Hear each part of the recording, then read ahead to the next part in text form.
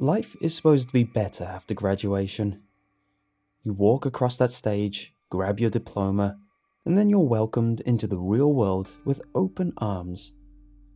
All those parties, all the cheering, all the gifts, all the congratulations you get, it's all supposed to represent the new world you're about to join. I mean, you just made it through the hell of high school, 4 years of stress and drama, and now you're finally free to be an adult. Life after high school isn't what you think it is. They don't tell you everything. They don't tell you the real secret of the world, of society, of what life is truly about. They don't tell you about the never-ending cycle of money, the endless grind to make a buck. They don't tell you about greed. If I had known, maybe I would have been better prepared for the time after graduation. Maybe I wouldn't have been so self-righteous, and maybe I wouldn't have ended up where I am now. Sleepwatching, the newest way to make some quick cash. Manny told me about it. Old good-hearted Manny. He meant well, he really did. I mean, he has been my best friend since freshman year. He didn't know what would happen. We both experienced the newfound struggle for money after graduation. We're just kids. Lazy, stuck-up kids. We thought that we were too good for some entry-level job at McDonald's or Walmart. We wanted something that was going to bring in money quickly and easily. So, him being the best friend that he is, he looked around online. It didn't take him long to find exactly what we both wanted. He found sleepwatching, a job in which you get paid to do absolutely nothing. "Ollie, all you have to do is sit there and stay awake," he had texted me. The way he explained it, sleepwatching would be the easiest job on earth. And just like most things that end in disaster, it seemed too good to be true. So, me being exuberant about my brand new job opportunity, I raced to my computer with all the excitement of a boy who had just found Wonka's 5th and final golden ticket. Didn't talk to anyone else about it, just sat down at my desk, launched Chrome, and began looking up the wonderful world of sleepwatching. You see, it's a pretty ingenious idea. People are afraid of being alone. With how connected the world is these days, they can't stand the loneliness of the night. So, of course, these people would pay extremely well just to have someone sit up with them while they rest for the night. Sleep-watching.net, as I found out, is the premier place to get all of your sleep-watching needs. Just apply to join as a trusted watcher, and in a few days be matched with a sleeper in need. I signed up that day. Oliver Twitch, I typed into the bar, putting in information you shouldn't put into any website. I assured myself though. I understood that sleepwatching.net needed to do a security check on me, make sure I wasn't joining for any nefarious reasons. It took a few days for the acceptance email to finally come in. I remember getting it, how I had been refreshing my email endlessly, just waiting for the green light to pay dirt. I immediately logged into the website, and to my surprise, I already had an alert from a sleeper in need. In that moment, I wasn't thinking. I just knew that someone was willing to pay me. I clicked on the link, and it gave me a brief profile of the sleeper who wanted me. Her name was Viola, a sweet name for an innocent old lady.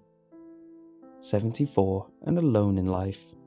Her husband had died a few years earlier, and her family had leased out an apartment and forgotten about her. She put on her profile that she had some trouble sleeping of late, and thought that having someone younger there with her would do a lot to ease her insomnia. I greedily accepted, The rate for the job was amazing. Old people pay extremely well. We messaged a little that day. Just short messages. She wanted to make sure I was okay with the job and the pay. All she needed me to do was to be on the webcam feed. She said she was fine with me doing anything else during the night. It had been around noon when we talked, so I decided to take a nap. I had to be prepared for an all-nighter that would hopefully get me paid. It got dark around 9 where she lived. I was an hour behind, so it was still daylight when we got ready to call. Before I hit the dial button, a pop-up window appeared on my screen. A special message straight from sleepwatchers.net. The rules, it said across the top of the page. Listed below this simple heading was a short list. Number 1. Do not fall asleep. Number 2. For no circumstance may you wake the sleeper. Number 3. Do not touch the red emergency button unless there is an emergency.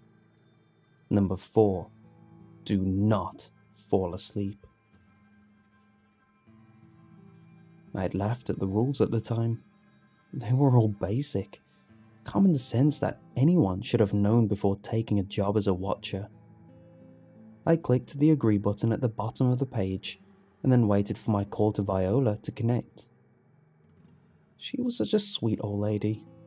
She had this innocent smile on her face as she appeared on the screen, and she looked genuinely happy to see me. "Hi, Oliver," she said. "Thank you so much for doing this. I hope this isn't too much trouble and that you have a good night."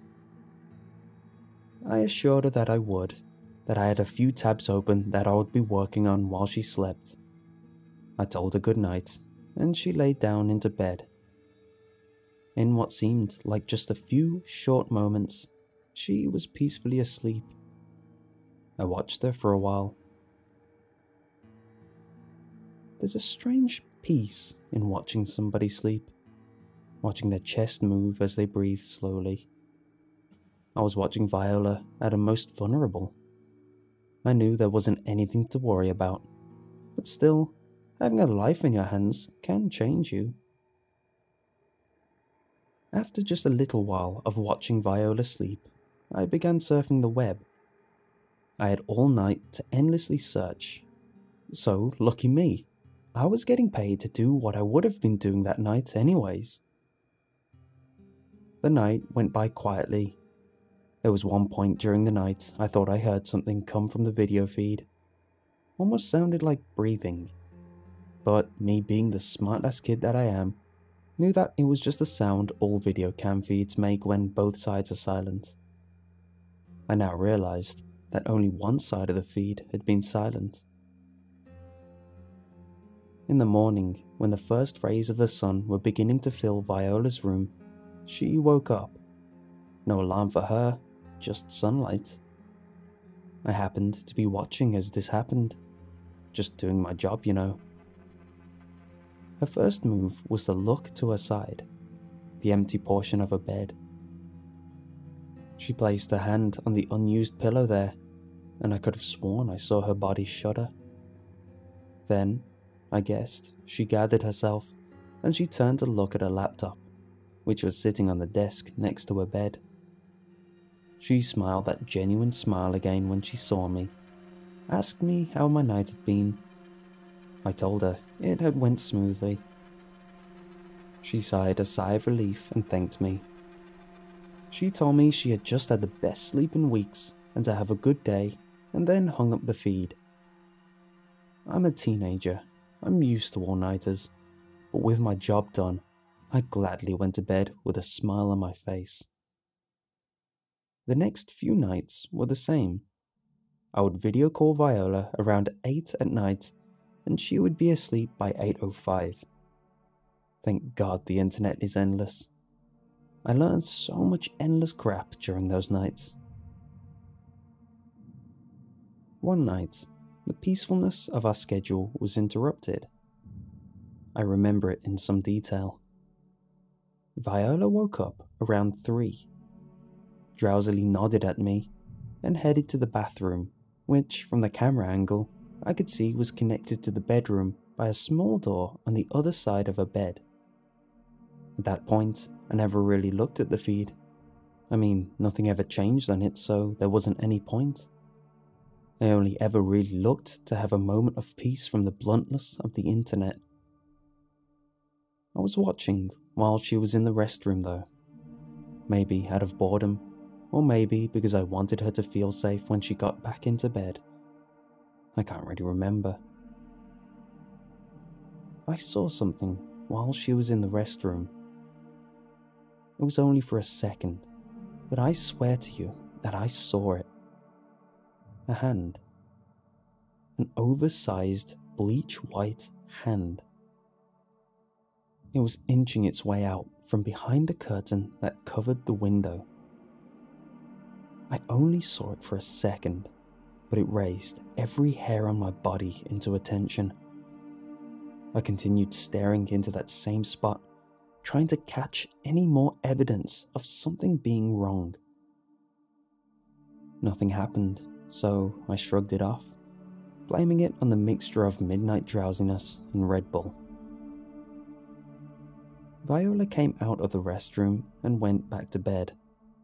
Her only communication to me was that soft smile before her head hit the pillow and she was peacefully back out.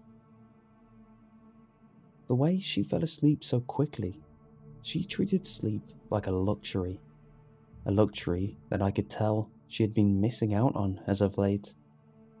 I felt proud to be the person that could bring that luxury back to her. A few nights later, 5 nights ago, everything changed. The night started out normal. Viola and I following our established routine, her whispering a "good night, Ollie" to me and passing out. The quietness of her room, the sound of me clicking away into Google, trying to find some new information that I had yet to exhaust. Everything was normal. It's all my fault.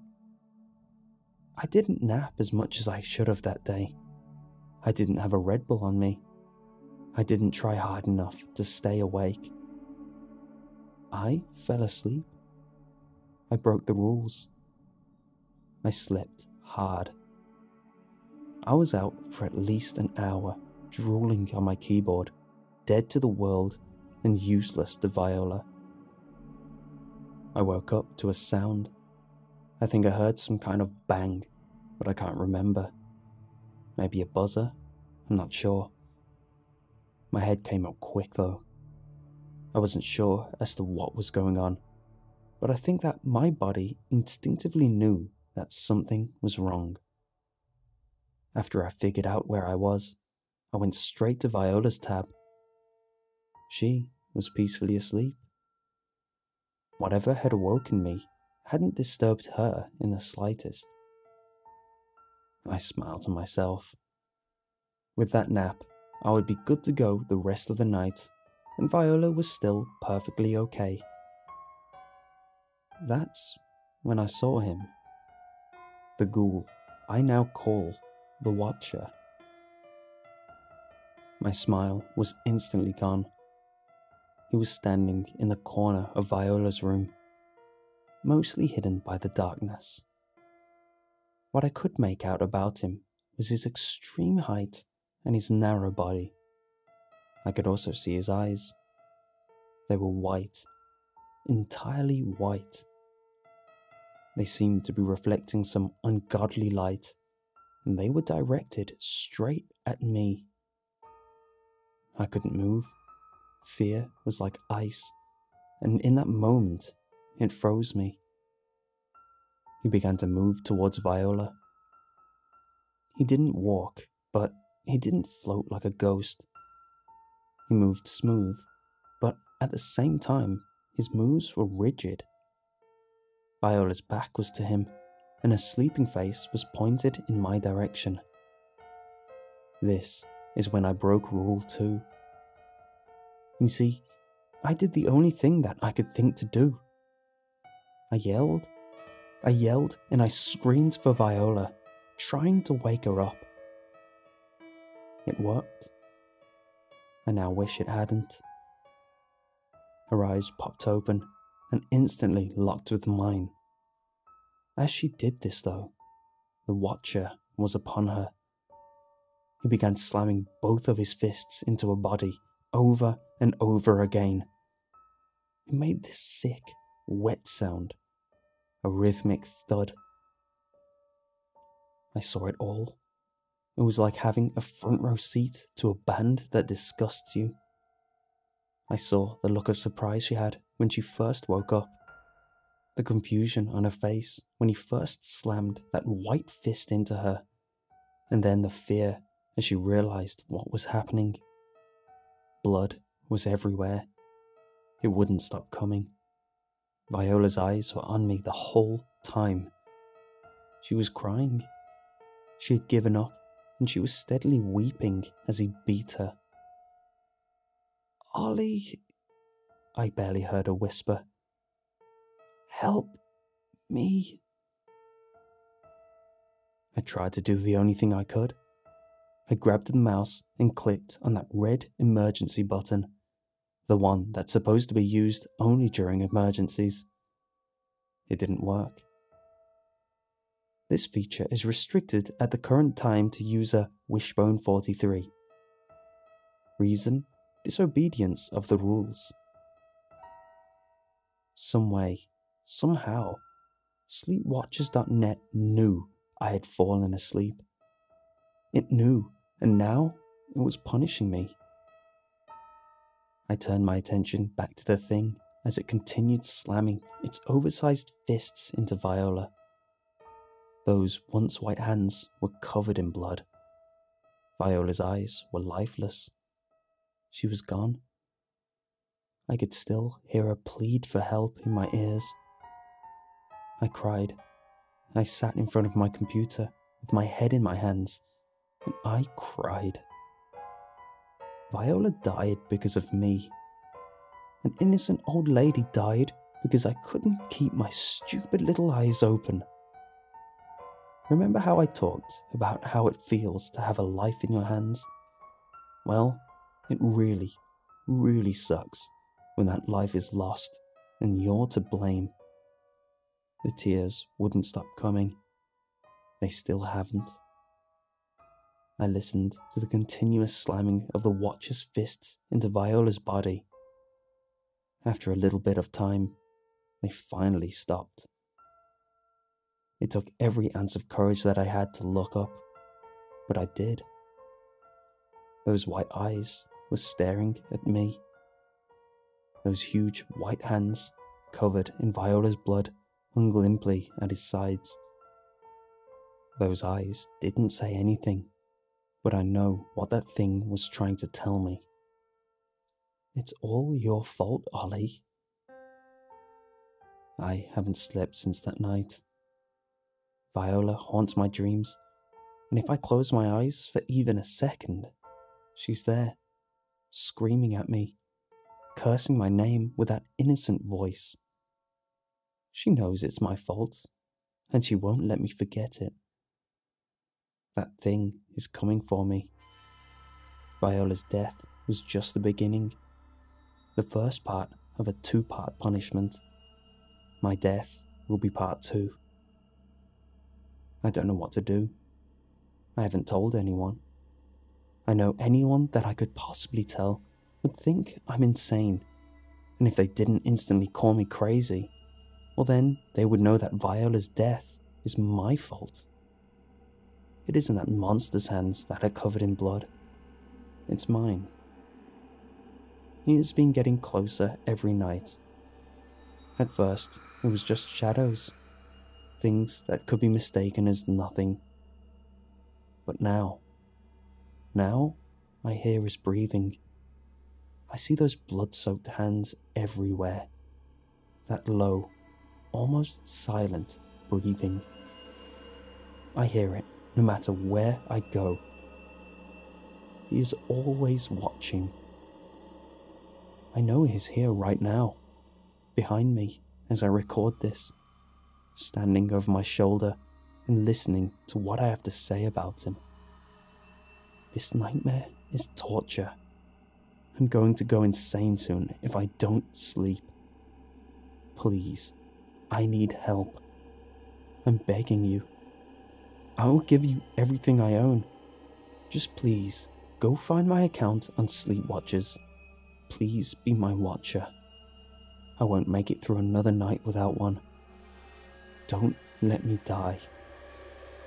Don't fall asleep.